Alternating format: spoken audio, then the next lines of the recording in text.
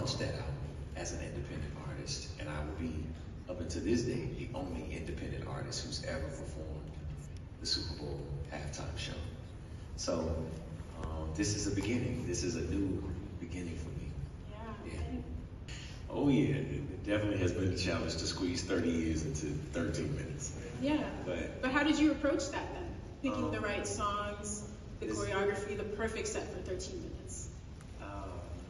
You know, there's been these fantasy lists that have been going out and people trying to figure out what song I'm going to perform first, middle, last, who's going to come on the stage with me. What I did is I was very mindful of my past, celebrating my present, which is here in Las Vegas, and thinking about where we're headed in the future. And that was really the idea. What songs do I feel people know me for? What songs have been a celebration of all of the journey of what life and love and emotion has been offered in my music? You know, that was the idea. I thought about a few moments that were special in dance. I thought about some things that I had created here in Las Vegas, i.e. skating, and doing things that I had not, done on stage up until this point, to be able to share that with the world.